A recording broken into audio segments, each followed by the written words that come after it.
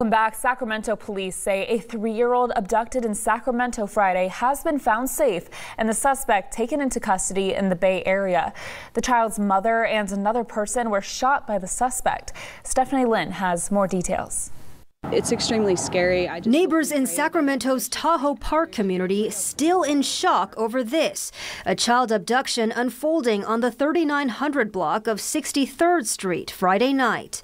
Watch the video again. We can see the child's mother running to a neighbor's for help.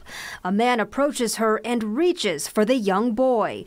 We've paused the video here due to its graphic nature. To get your child abducted and have the Amber Alert out there, I mean, as a mother, I can understand where the mom was probably coming from. That's extremely scary. The suspect smashed at least one car with his skateboard, and you can see all the shattered glass still on the ground.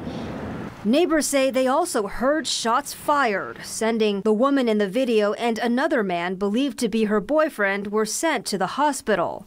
Hopefully this is isolated and we just, can move on. Ryan Muty lives just next door to the victims. He's seen the child before.